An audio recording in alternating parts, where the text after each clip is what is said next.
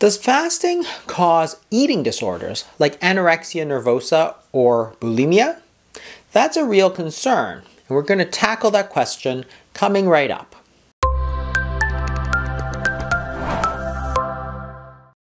When we talk about eating disorders, we're concerned about two main ones. Anorexia nervosa is a disease where people have an intense fear of gaining weight. It's also a psychological disorder of distorted body image. These people think that they're very overweight even though they're very underweight. And this leads them to undergo extreme diets, including fasting, and sometimes they lose so much weight that they can die. Bulimia is binging and purging. So binge eating is where people eat very, very large quantities of food without any control. They can't stop themselves and then purge afterwards, either vomit or use laxatives.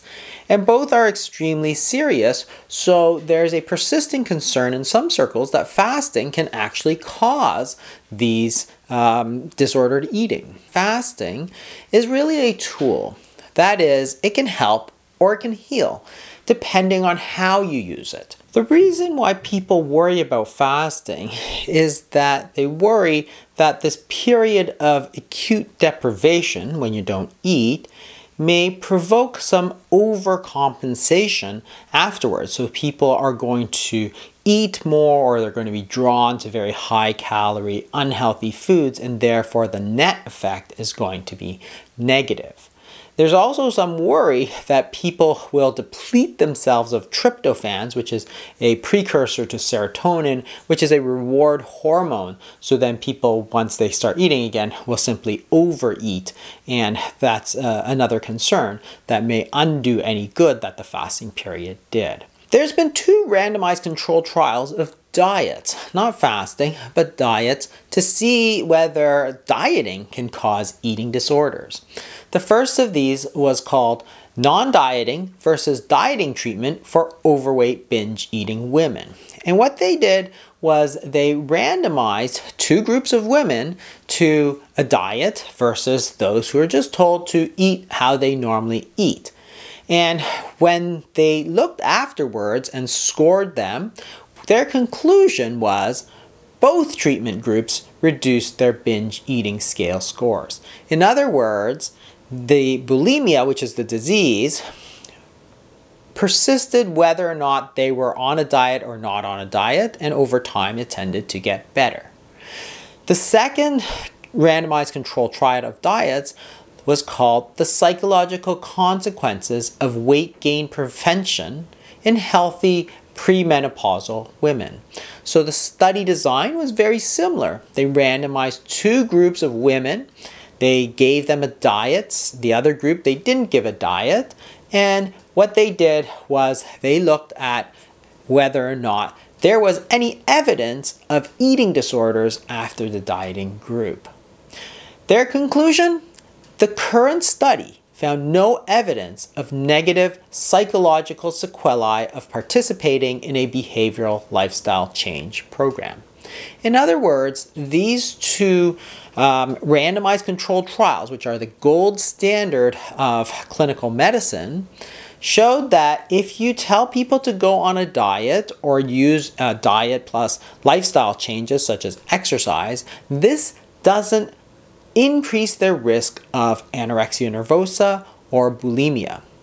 That is, the people who have these diseases do tend to diet and they do tend to do fasting, but doing a diet and doing the fasting doesn't cause the disease in the first place.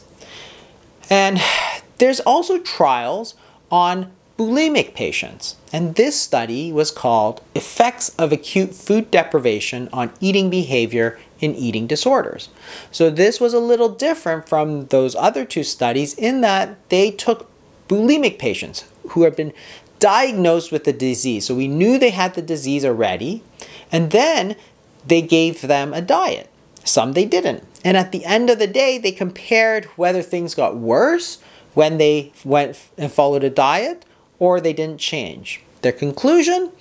A period of acute food deprivation did not trigger marked eating pathology as evidenced by overconsumption.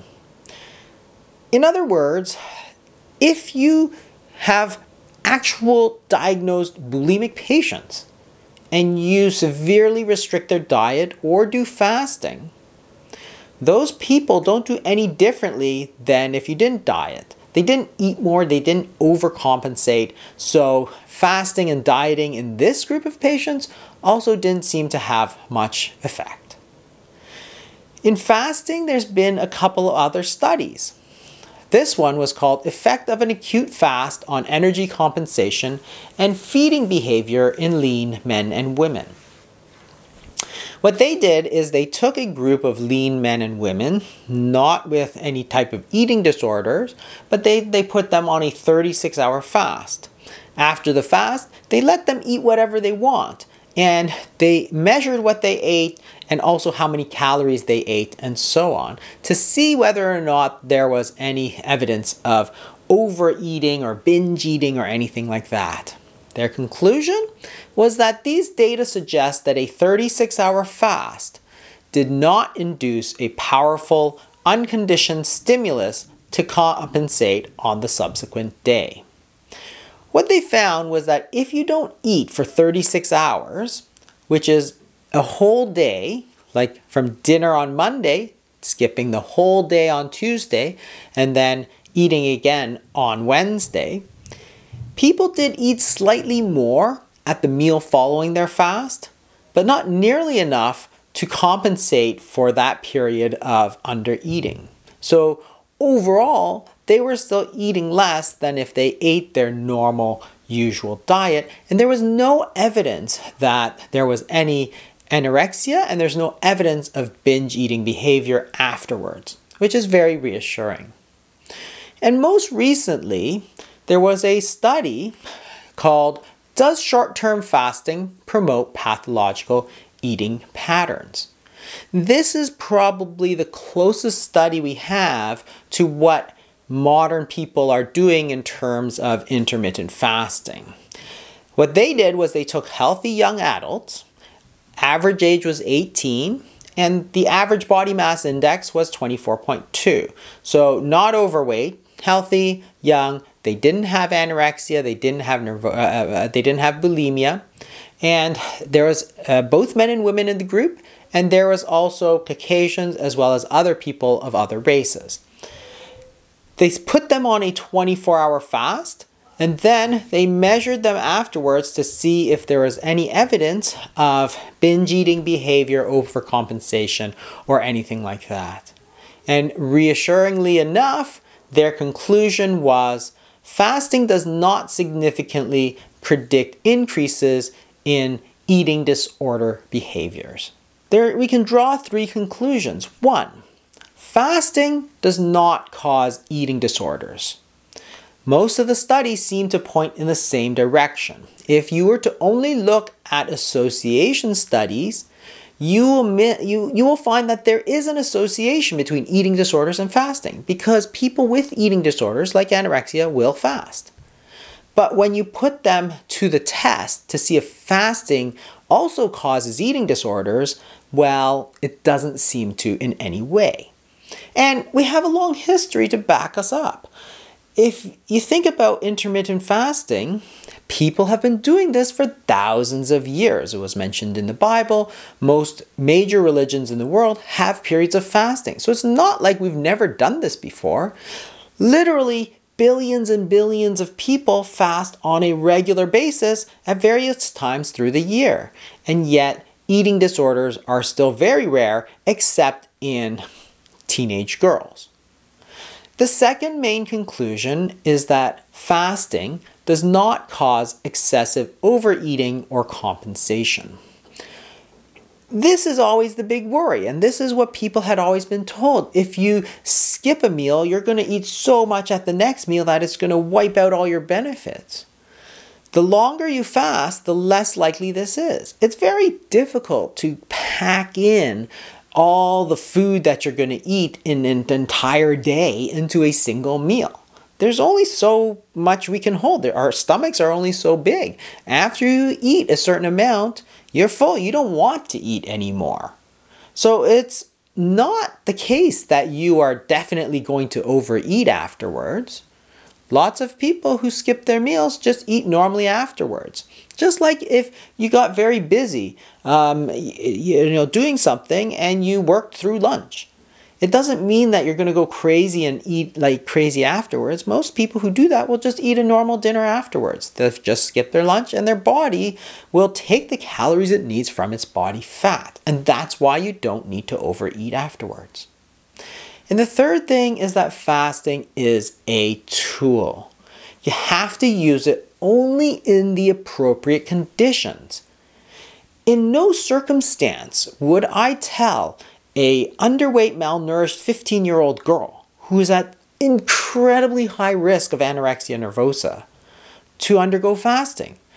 That's just asking for trouble. But if I have a 400-pound man on high doses of insulin with type 2 diabetes, well, he's at almost zero risk of anorexia nervosa. So the fasting may actually save his life, whereas the fasting for the underweight girl may actually put her life in jeopardy. But the tool itself is the intermittent fasting. It's just the same in both cases, but it's the knowledge that you bring about who the appropriate person is and what the appropriate condition is to use it that's important. And that's why you always have to go to the right sources of information. Thanks for joining me today. If you're interested in some fasting tips or how to use fasting, you can check out my other videos. I'll see you next week.